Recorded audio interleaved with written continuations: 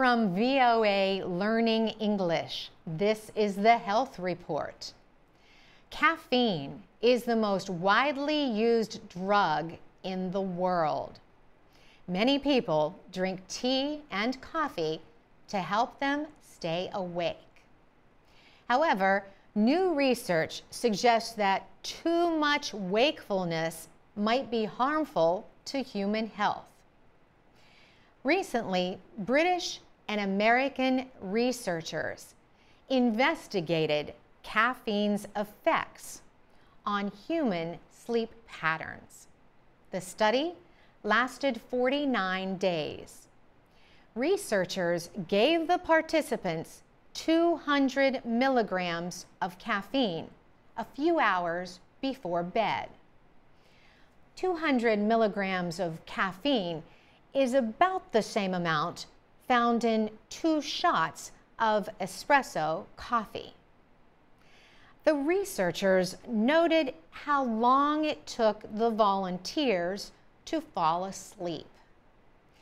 The scientists found that caffeinated drinks used up to 3 hours before expected bedtime can delay normal sleep times. Sometimes the delay is as long as 40 minutes. The researchers also exposed the volunteers to light at night. Light at bedtime can affect the production of a sleep hormone. The scientists compared the effects of bright light with the effects of caffeine.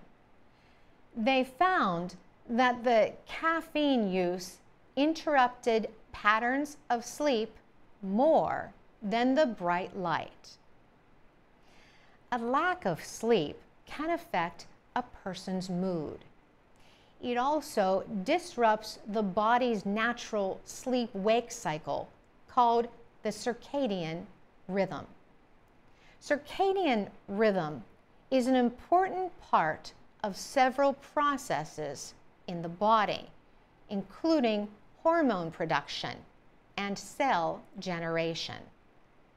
A disrupted circadian rhythm increases the chance of heart disease, obesity, and mental illnesses, such as depression and bipolar disorder. For VOA Learning English, I'm Carolyn Prasuti.